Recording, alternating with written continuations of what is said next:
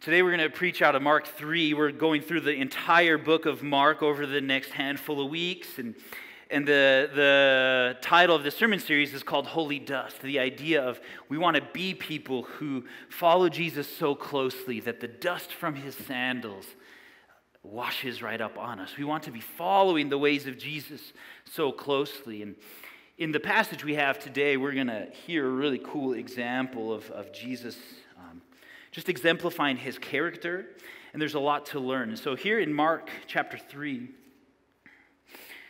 it says this. It says, "Another time Jesus went into the synagogue, and a man with a shriveled hand was there.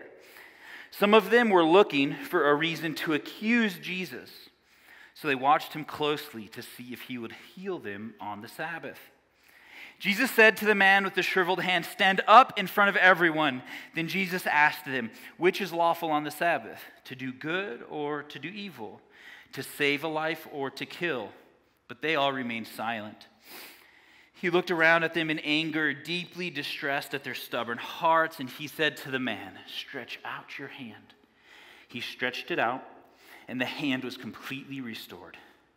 Then the Pharisees went out and began to plot with the Herodians how they might kill Jesus." So out of the gate, this story feels a lot like a story about the Sabbath, which it is. But I think there's a great deal for us to see and learn about the character of Jesus as well as it applies to the Sabbath and many other things. And so here we're going to learn so much about the character of Jesus. And if we're going to be people that are in the holy dust, following Jesus so closely, we want to really dig deep and unpack everything that this story has to offer. But I think in order to fully understand it, we really need to learn a little bit about the Sabbath and what it really is. So we're going to take a little 10-minute theology course on the Sabbath. Does that sound good? So one of my favorite definitions of the Sabbath is that the Sabbath is the rhythm of God. It's part of the rhythm of God. We see how God works in a particular rhythm, and we see this obviously in the story of Genesis. When God was creating the earth, he worked for 6 days, he called it good, and then he set aside a seventh day. And this was kind of the rhythm through which we see God work. He works for 6 days, and then he puts one aside, and he works for 6 days, and he puts one aside. It's kind of the heartbeat through which God works. Now, we, as people of God, are made in his image, right? And so this heartbeat, this rhythm that beats inside of God is the same rhythm that beats inside of us. And so for us to live to our fullest potential, it would behoove us to live within that same rhythm as we are made in the image of God who exemplifies that rhythm. Does that make sense? So 6 days and take a rest. Now, we have a choice not to follow that rhythm, but I'll tell you, it doesn't work out very well. Hello. And it just doesn't work out very well to not follow that rhythm. And so in this rhythm, we will find a lot of health and healing in our lives. Now, what's interesting is in this rhythm, God didn't just set aside the seventh day and call it a day off. He actually called it holy. He called the seventh day, Josh, our resident Hebrew scholar here, he would know this. God actually took aside the seventh day and he called it Kadesh, which means holy. And the seventh day is the first thing that God called holy in all the scriptures. Isn't that interesting? It wasn't a person he called holy first. It wasn't a place he called holy. It wasn't a sanctuary or a tabernacle. It was actually time. A particular set of time is what God actually called holy first in the scripture. Isn't that interesting? I think that's really interesting. It wasn't a cathedral, a temple, a person. It was time. Rabbi Abraham Joshua Heschel says this. He says, Sabbaths are our great cathedrals. Sabbaths are our great cathedrals. They are a sacred time. They are a time for something sacred to exist within, in the same way we often look at a monastery or a cathedral, a particular holy place, as sacred. The first thing God called sacred in that way was the seventh day. Does this make sense? It's a holy, set-aside time. Now, when I think of sacred places, everybody say sacred places. When I think of sacred places, there's really kind of three things that come up in my mind when I think about them. Three things that happen in a sacred place. First is worship and prayer happens in sacred places, right? We connect with God, we worship God. There is prayer that in any sacred place, worship and prayer happens. That makes sense, doesn't it? The second thing that I think happens, and that is always present in a sacred place, is rest and rejuvenation. I often don't find that places that aren't restful usually don't feel very sacred to me. Healing is what happens in sacred places. You get rest, you're rejuvenated, you get healed. So healing and rest and rejuvenation is what happens in a true sacred place. Lastly, communion happens in sacred places. Now, I think that obviously applies to like the Eucharist and actually taking communion, but also communion with one another, with our friends and family.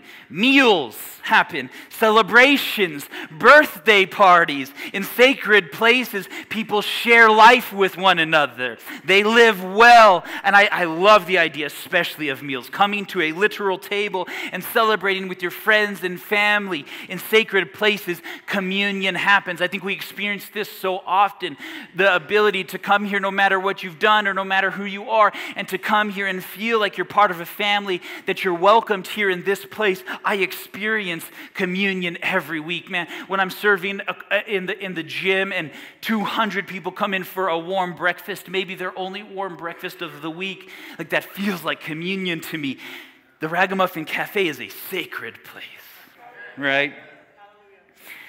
And so it's worth noting that when we consider this special sacred time, this sacred place that God calls the Sabbath, there's two things that really stick out to me. For one is that it's simple. That a sacred place isn't very complicated. You rest, you get rejuvenated, you have communion with one another, you worship and pray. It's really not that complicated to be in a sacred place. But secondly is I think it's also uniquely diverse. It's simple and yet it's really creative. For example, when you think about rest and rejuvenation, there's some of you here, Carrie, who think that hiking up a mountain is somehow restful and rejuvenating and healing to you. Right, or putting on some shorts and running for miles and miles. Somehow you think that's restful and rejuvenating to you, and I don't know how that works. But for me, that is absolutely not the case. In fact, that is literal hell on earth for me, right? But for me, on Friday, I sat and I read almost an entire Star Wars book on Friday. And for me, that was restful and rejuvenating. Lord knows I didn't walk one whole block on my Sabbath day. But the truth is it's not more holy for me than it is for Carrie. There's diverse, creative, unique ways through which God created us to enter into rest and to take in the Sabbath, the rest and rejuvenation. Same could go for prayer. We all pray in a myriad of beautiful and diverse and unique ways. So it's simple. There's worship and prayer and rest, but it's also diverse. We can engage in all three of these things in really different and beautiful ways, and that's okay. Now, Jesus himself, he learned about the Sabbath through something called the Torah. Everybody say Torah. The Torah is the first 5 books of the Bible, and it's really the story of God. And so this is where Jesus would have first learned about this rhythm of God. He would have read in Genesis. He would have memorized and been able to quote this entire story at the beginning of Genesis about this rhythm of God. And he would have seen that God called the seventh day holy. And so that's what Jesus would have worked to exemplify in the rhythms of his life. Taking a separate day to call it holy and have a set-aside part of time to rest and rejuvenate and pray and be in communion. But as Jesus grew up learning this, so did a movement of Pharisees and religious zealots. And they took this law of God that was given to the people of God that said that had all of these various kind of rules that would help them live a holy and liberated life. But what the Pharisees and religious zealots did is they took the law of God, the law that God had given the people, and they perverted it.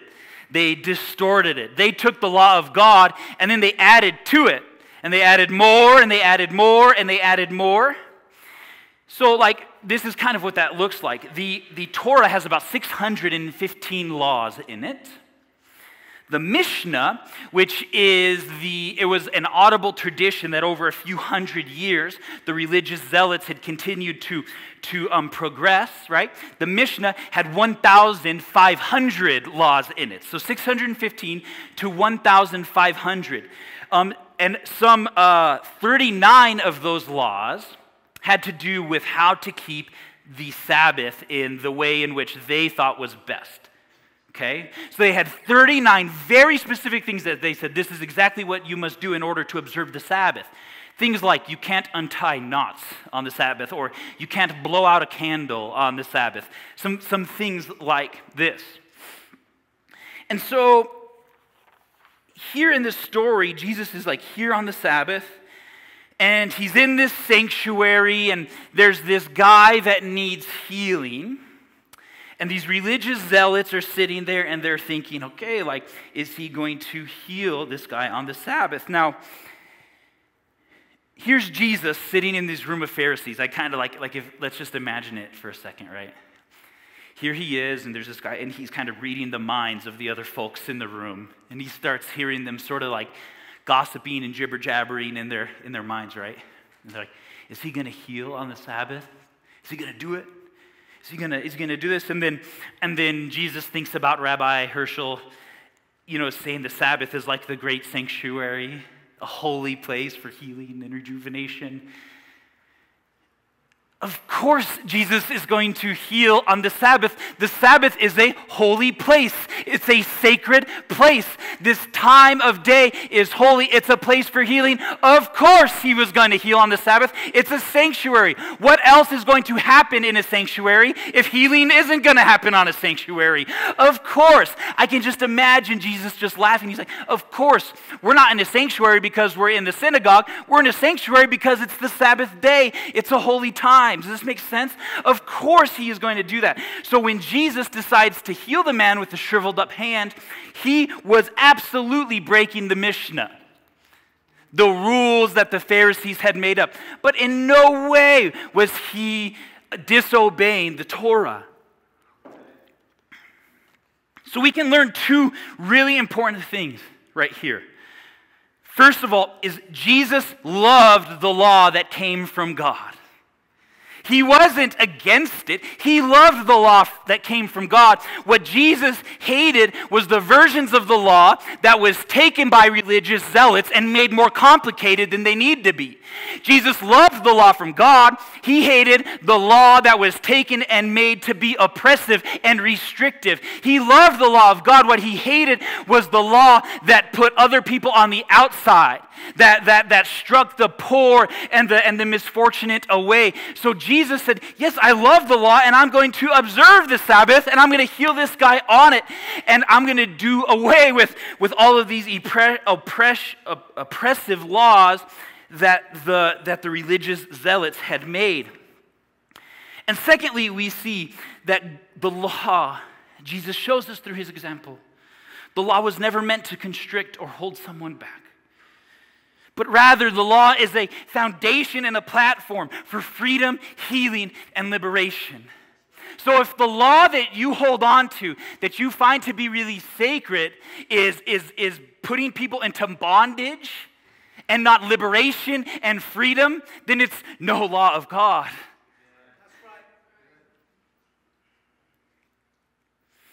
Jesus, when he heals this guy, he's really making a statement to all the Pharisees in the room. He's saying, you serve the law, but I came to serve the sick and the marginalized and the poor. You may be so obsessed with these rules and regulations, but I'm obsessed with love. This is what he was saying when he chose to heal on the Sabbath. I know you worship these laws, you religious zealots, but I am about love and healing and hope because this is a sacred place and this is where healing happens. Now, this is where I think there's a little bit extra for us to learn here in this message. This might get a little spicy for a minute. But I think part of what this passage does is it shows us what people with the religious spirit look like. And it's a warning to us, to those of us who may fall into a trap. And as I go into this, I want you to know that part of what I'm about to share is things that I've seen in my own life, okay? That I am guilty of this as much as anybody else. That I am a recovering Pharisee and still relapse often. Okay? But it's really worth noting, I think, because we know how Jesus feels about the Pharisees, when we read about them and we think about them in the scriptures, we often consider that they are like people that were really different, major outcasts. They are the big evil ones wearing little devil horns, and like they were just really easy to spot. But I think the truth of the matter is, the Pharisees were religious people. They were people that went to church on Sundays. They were the people that went to Pursuit on Wednesdays. They were people that went to noon prayer. As a matter of fact, I think the people in this room, were much more likely to look like the Pharisees of that day than we weren't. They were the people that took part in lots of religious things. So it's easy to perceive them as outcasts, but really they looked like a lot of Christians look today. They were lovers of politics. They were lovers of power and money. They were lovers of the law and draped it all in the name of Jesus. Something that we all are guilty of. Lovers of politics, but draped in Jesus. Lovers of money, but draped in Jesus. We are a lot more likely to look like the Pharisees than we would ever want to admit. And this scripture really shows us and is a warning where Jesus is saying, listen, I want you guys to see what this looks like. And so here's just a couple things that maybe could be helpful for us to consider. Do I have this religious spirit in my heart? Do you wish that people in your church or community looked more like you? Do you walk in and say, well, if they just prayed like I prayed, if they just voted like I voted, if they just dressed like I dress, do you go in wishing they looked more like you? It's the mark of what a Pharisee could look like. Are you quick to see the bad in every person and situation around you? Is that the first thing? Are you looking for what's bad? You see, here, the Pharisees were in this room, and there was a man that needed healing. And they were quick to say, is Jesus going to heal on the Sabbath? What they completely missed was the person in front of them that needed healing. But they were so quick to look to accuse. They were so quick to look to judge. They were so quick to say, man, I don't like the way this is. I don't like how he observes the Sabbath. They were so obsessed with the law that they didn't see the beauty that was right in front of them. They didn't see the opportunity for healing to happen. Are you quick to see what's wrong in a situation, what's wrong in a person, what's wrong in the room, instead of being quick to see what needs healed, who needs love, who needs to be taken care of? Do you dismiss people's feelings, circumstances, and humanity in the name of being factual, in the name of being right, in the name of being law-abiding? Say, man, the law says, the facts say it must be like this. But they missed the human being that was right in front of them with the shriveled hand. They were so obsessed with the law, they missed the feelings and the humanity of the person right in front of them. Are you quick to criticize? Are you looking for reasons to accuse others of not following the law in the way you see it? The scripture says that they were looking for a reason to accuse Jesus. Is your first instinct to try and have your finger out, ready to accuse someone? I'm not saying, well, they don't read the scriptures like I do. Are the issues more important than the people?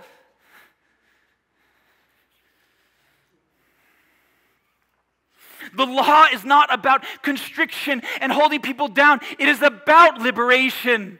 It is about hope and freedom.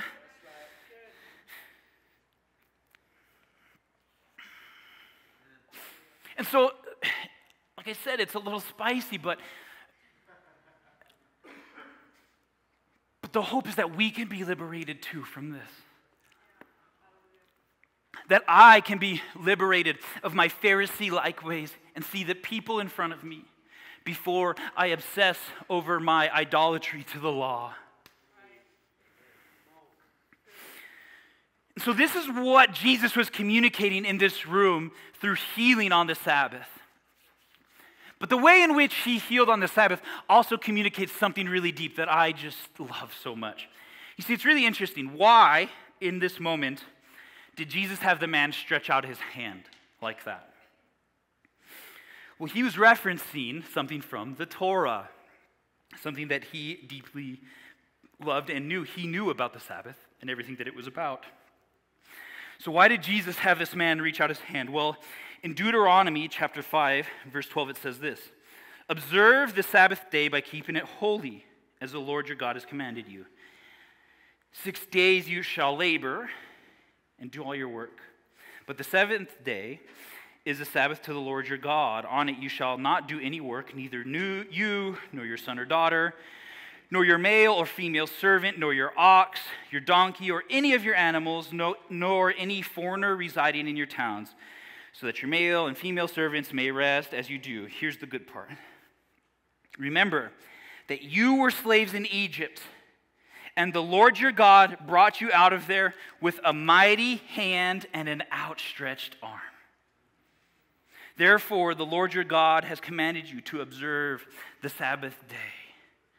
So what does the Sabbath teach us? It teaches us that when we are oppressed, be it by a Pharisee-like heart, whether we're sick and we need healing, it's not about working our way out of it, but it's about reaching our arm out to the redeeming God who wants to heal us and restore us. You see, he says, remember you were slaves in Egypt. Well, what were they slaves to? They were slaves to their work.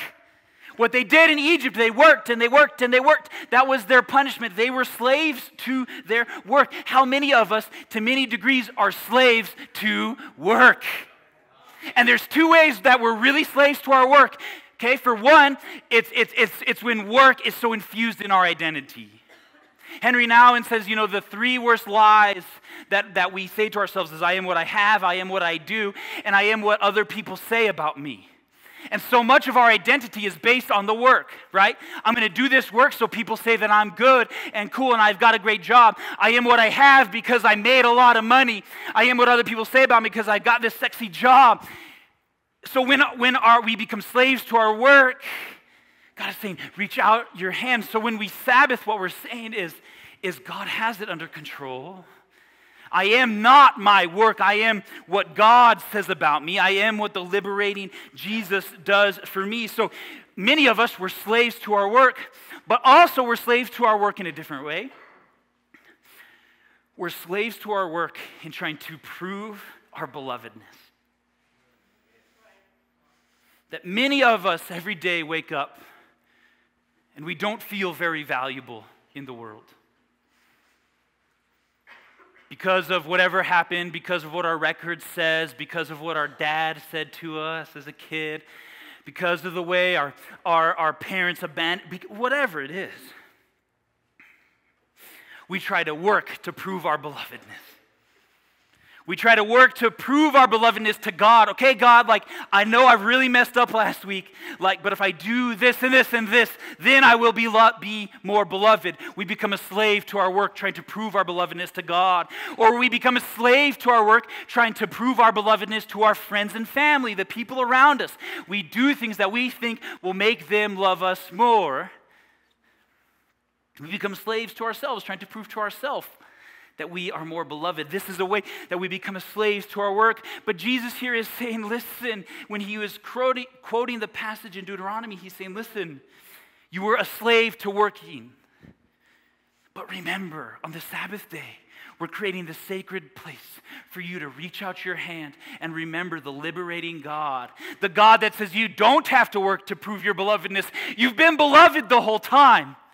The God that says you don't need to work to prove your worth to the people around you. You have an identity in me. You already are as beloved as you ever have been. You are so deeply beloved you don't even understand it.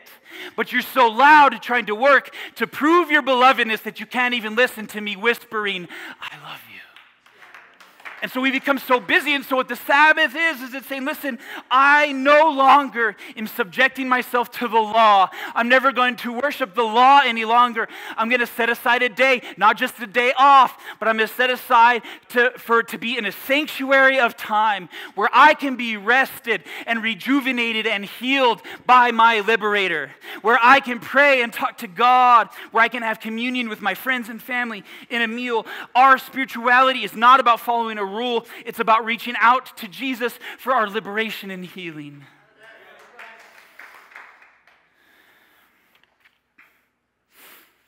Our healing is not about doing.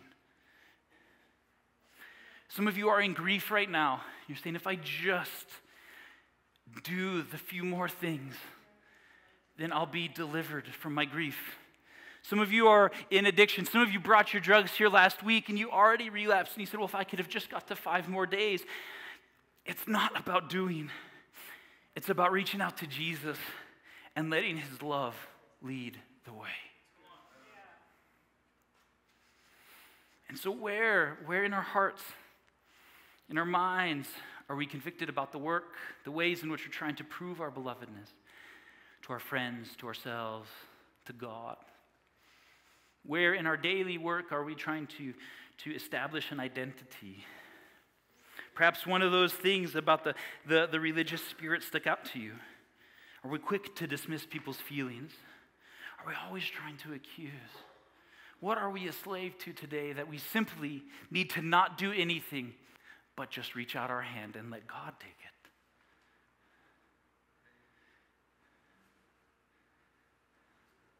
To just let God take it. You've been trying so hard. Why are you so tired? Why are you out of gas? Because you've been working too hard.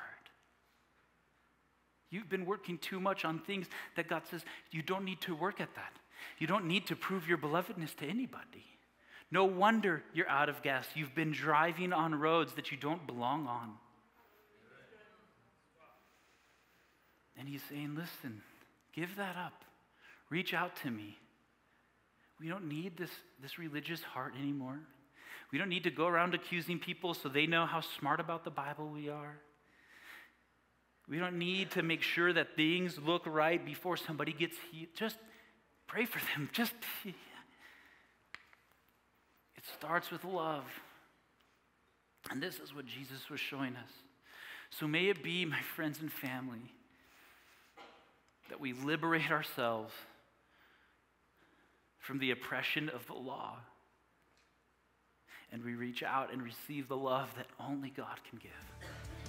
Thanks for tuning in to a message from the Sanctuary Church. For more information and media, go to our website at thesanctuarywestside.org or follow us on Facebook, Twitter, or YouTube.